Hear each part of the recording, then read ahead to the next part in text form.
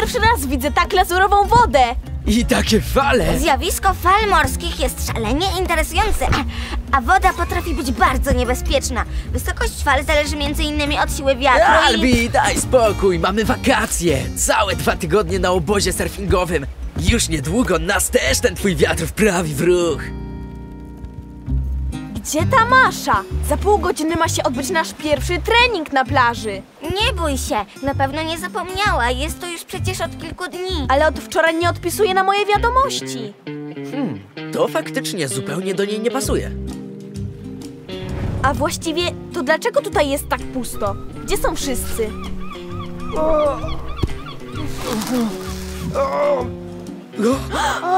Mój brzuch, pomóżcie! Wygląda poważnie, musimy natychmiast zabrać go do szpitala. Szpital jest przy ośrodku, tędy! Jakieś 15 minut temu na plaży skarżył się na ból brzucha. Jak wszyscy tutaj. Ale czy wiadomo coś więcej? Niestety jeszcze nie. A nie przyjęliście przypadkiem grupy dzieciaków z obozu surfingowego? Tak, wczoraj. Musimy się z nimi natychmiast zobaczyć! To wykluczone. Czy to jest jakaś epidemia? Nic jeszcze nie wiemy, ale lepiej, żeby was tu nie było. To może być niebezpieczne.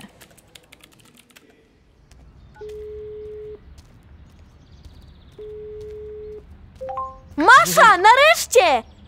Przepraszam, że nie odbierałam. Okropnie źle się czułam. Jesteśmy przed szpitalem, ale nie chcą nas do ciebie wpuścić. Mów, co się stało. Zamknęli nas na zakaźnym. Wczoraj wieczorem, zaraz po ostatnim treningu, wszyscy zaczęli czuć się bardzo źle. Wszyscy jednocześnie? Jak to się O ma... rady, muszę znów do toalety. Na razie. To z Akademii. Sprawdzić, ile warta jest kropla czystej wody. Oho, to chyba ma nas naprowadzić na trop. Plaży nie zamknięto, czyli nie chodzi o wodę morską. A może o wodę pitną? No na pewno nie obutelkowaną, ale możesz mieć rację. Tylko jak sprawdzić jakość wody w kranach? Najlepiej w stacji uzdatniania wody, nad którą przelatywaliśmy rano. Albi, co my byśmy bez ciebie zrobili? No i o co tu chodzi, panie Grzegorzu?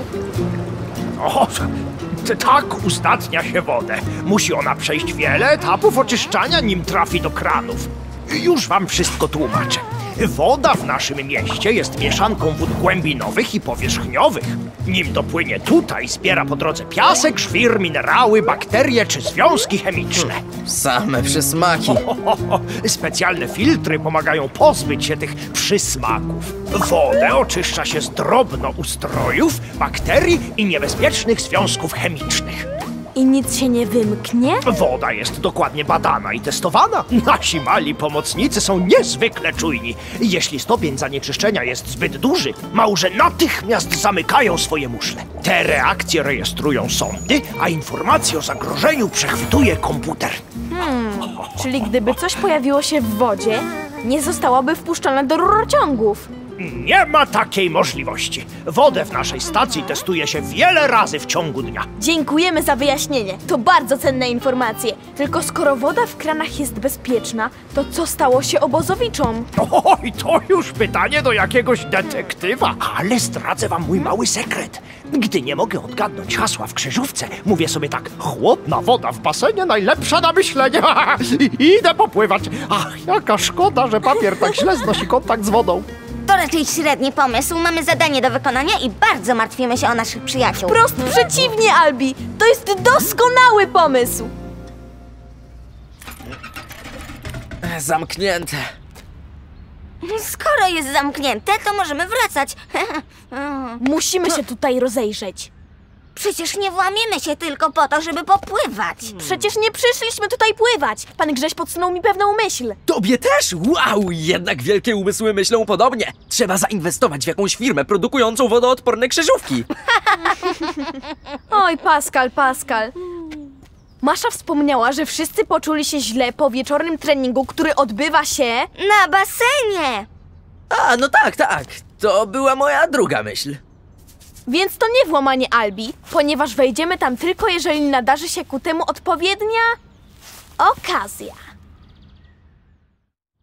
Materiał do badań zabezpieczony. Wracajmy do pojazdu, zanim ktoś nas tu przyłapie.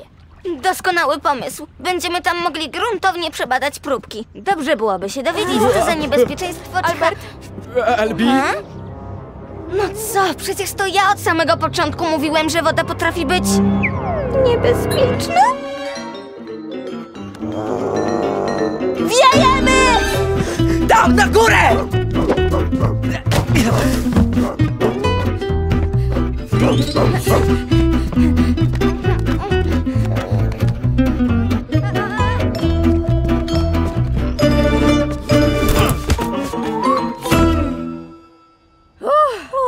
Wygląda na to, że jednak musimy zbadać próbki w warunkach polowych.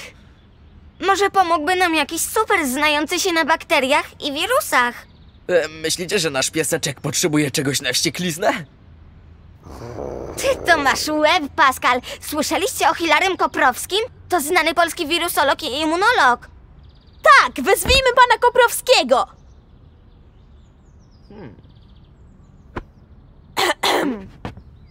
Co? A, no tak, supers! Akademia Superbohaterów, słucham. Dzień dobry, pani Krysiu. Czy pan Koprowski jest wolny? Potrzebujemy go natychmiast. A jeszcze tak, ale niebawem zaczyna koncert. Dam mu znać, że jesteście w potrzebie. Czekajcie, to na pewno on? Tak, to on! Ale super! Pan Hilary Koprowski! Wiedzieliście, że pan Koprowski odkrył jedną z najważniejszych szczepionek przeciwko wirusowi polio? Przyczynił się do całkowitego wyeliminowania tej choroby wśród dzieci. Dzień dobry.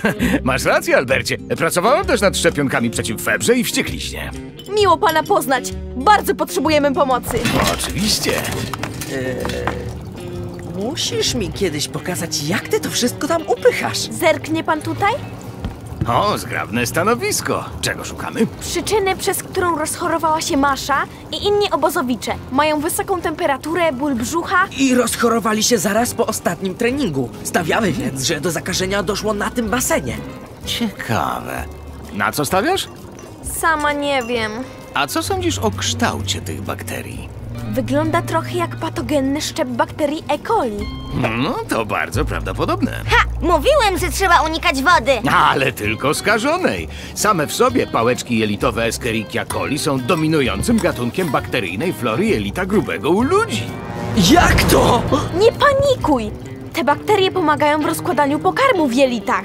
Wszyscy je mamy i są bardzo użyteczne. Masz rację. Woda w basenie jest ewidentnie skażona, a skażona woda może być źródłem wielu bardzo groźnych chorób, jak czerwonka, cholera czy tyfus. Tylko jak mogło dojść do skażenia wody w basenie, skoro jest ona tak dokładnie sprawdzana w stacji uzdatniania? Musimy zbadać okolice, przeprowadzić więcej testów i przepytać pracowników ośrodka. Doceniam twój koncert życzeń, ale mamy tu pewien warczący problem. Masz absolutną rację, chłopcze. Koncert.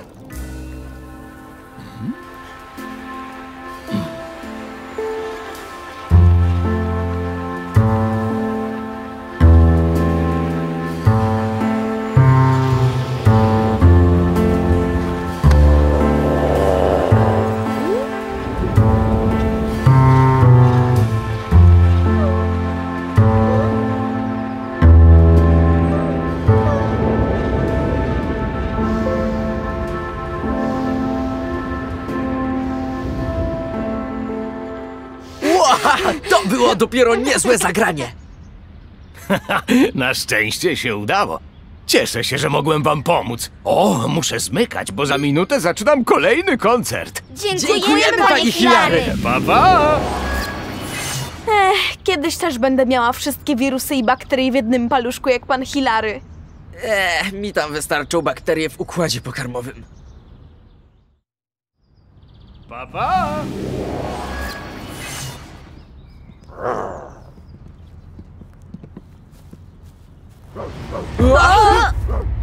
O nie! Bestia się zbudziła! Szybko przez krzaki!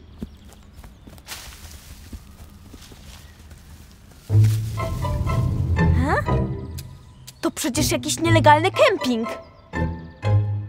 I w dodatku nieziemsko śmierdzi. O fuj! Nielegalny kemping i nielegalna toaleta!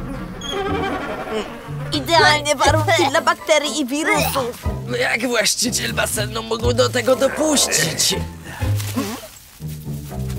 Ja, cicho, Bruno. Zaraz się dowiemy, o co tutaj chodzi.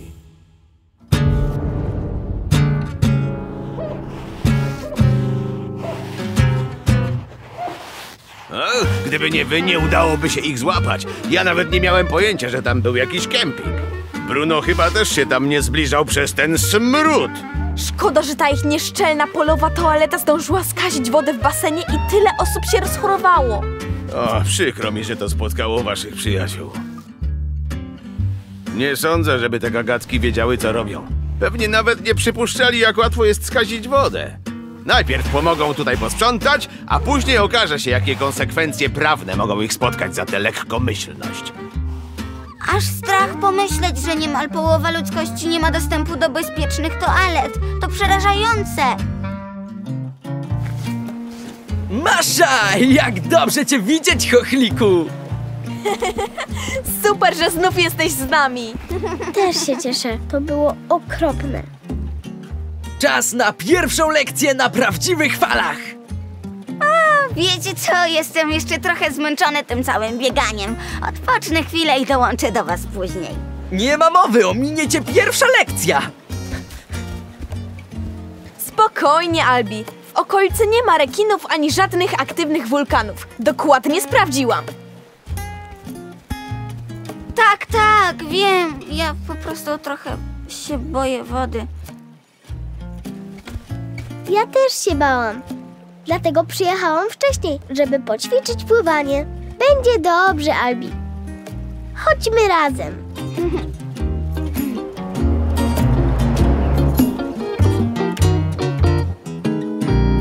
Dla ciekawych świata mam 3 zagadki.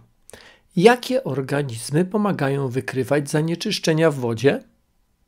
Przy odkryciu jakich szczepionek pracował Hilary Koprowski? Jakich znasz jeszcze innych polskich naukowców, którzy uczestniczyli w pracach nad szczepionkami? Odpowiedzi zostawcie w komentarzu lub wyślijcie na adres ciekawiswiata@naukatolubie.pl.